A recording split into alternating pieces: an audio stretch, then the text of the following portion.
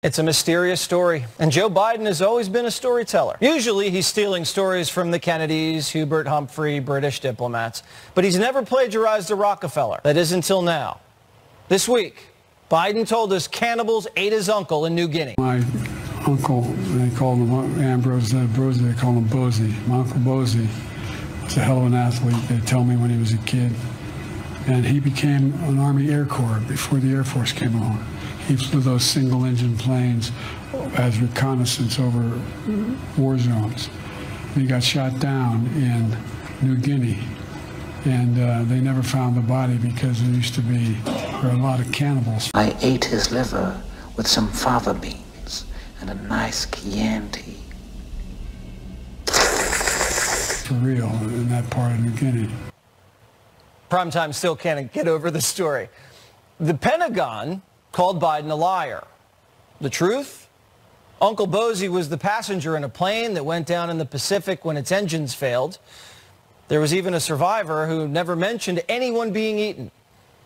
Binder was asked about it today and said cannibalism is no laughing matter.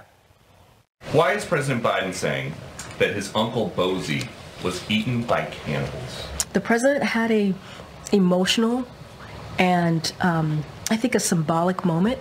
He had an opportunity as president to honor his uncle's service in uniform, who lost his life when the military aircraft he was on crashed in the Pacific after taking off near New Guinea. Why is he saying that his uncle was eaten by cannibals? That is a bad way to go. He lost his life. It's not, look, I'm not, we should not make jokes about this. It's not. Wait. President Biden said that his uncle was eaten by cannibals. I mean, your last line, it's for a laugh. It's for a funny statement, and he takes this very seriously.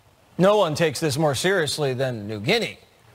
Diplomatic relations between the United States and New Guinea have now hit an all-time low. Turns out you accuse a country of eating your uncle, they don't take it lightly. Countries have gone to war over much less. Locals on the island say President Biden's story is unacceptable. They say the cannibals wouldn't just eat any white man that fell from the sky. The whole episode just leaves a bad taste in our mouths. One journalist actually visited these tribes, and they'd never even seen a white guy. If Uncle Bosie was eaten 80 years ago, surely tribal elders passed this history down to the next generation. The Great White Feast, they'd call it.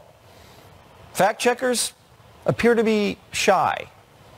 The Associated Press says Biden is off on details. NBC says Biden's mischaracterized the circumstance. CNN says Biden's account differs from the account provided by the Pentagon. But here's CNN fact-checking Trump. We just heard a little speech from Mr. Trump. What'd you make of it? Did he say anything that was not true? He did. I mean, it was mostly uncheckable, subjective opinion, but he did say a few things that weren't quite right at very least. So he repeated his false conspiracy theory that essentially that Joe Biden is behind this case, which was brought by a locally elected district attorney. He said Biden is behind it. He has his top people working with the DA's office to make sure everything goes right. There is no basis for that. So when Biden says cannibals ate his uncle, he's just off on the details. And when Trump says Biden's Justice Department's railroading him, it's false. Biden can lie all he wants, bring charges all he wants, and if Trump takes issue with anything, they'll throw him in jail. They've taken away my constitutional rights to speak, and that includes speaking to you. I have a lot to say to you, and I'm not allowed to say it. And I'm the only one. Everyone else can say whatever they want about me. They can say anything they want. They can continue to make up lies and everything else. They lie. They're real scum. But you know what? I'm not allowed to speak. And I want to be able to speak to the press and everybody else about it. So why am I gagged about telling the truth? I'm only telling the truth. They're not telling the truth. This New York trial is going to last 2 months. That's 2 months with Trump taken off the trail. And if he says the Biden donating judge or the lying star witness or the crazy DA's corrupt, he violates the gag order and gets jailed. Biden can spew hoaxes, plagiarize Michael Rockefeller, and Trump can't say a thing or go anywhere except on Wednesdays and on weekends.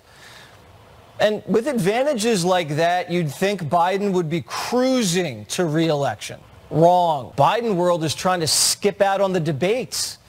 His buddy, David Frum in The Atlantic, says the Constitution's not debatable. The president does not participate in forums with a person under criminal indictment for his attempt to overthrow the Constitution. Jail your rival, duck debates to save democracy. You know the real reason Biden doesn't want to debate?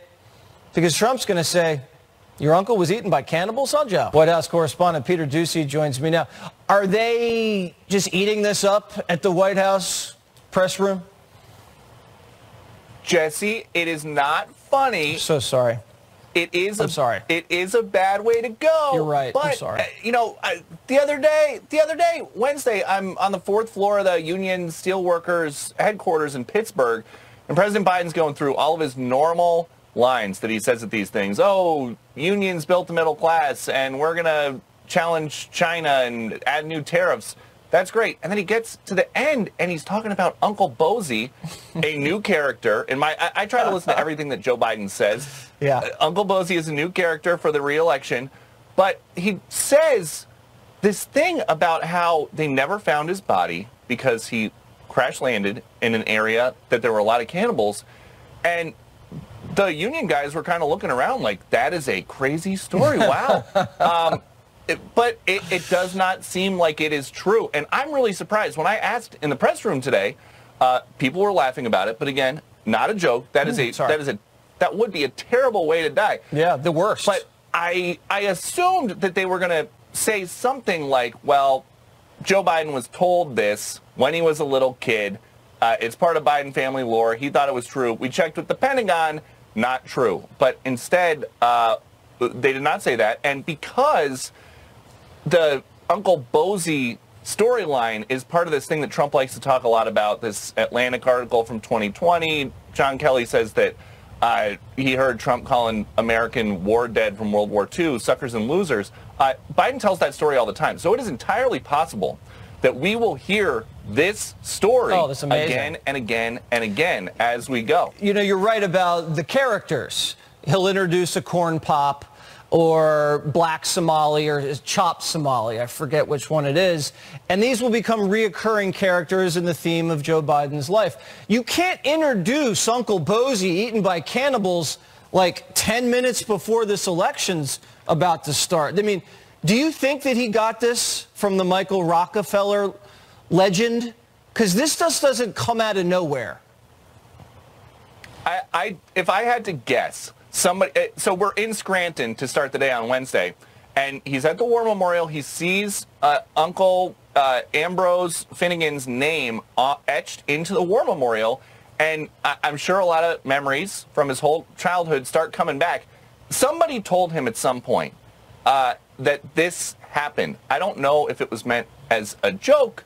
I don't know if that is just what they came up when their uncle, a war hero, passed away, but it was just right there, and he said it twice on Wednesday, and now it's made its way all the way to Papua New Guinea, where the quote is, a political science professor told the Daily Mail, cannibalism is very specific. They wouldn't just eat any white men that fell from the sky. You gotta recall the ambassador after a diplomatic breach such as that. Please do me a favor, though, Doocy, you gotta ask the president about Uncle Bozy.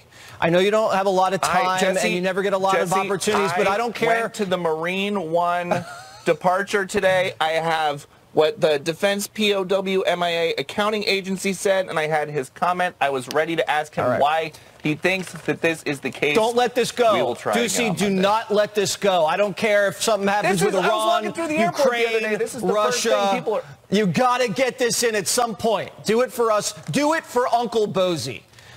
It's all right. It's about... The rest of the press corps may move on. Respect. We will not. We will not. We will never move on. We will never forget Uncle Bozy.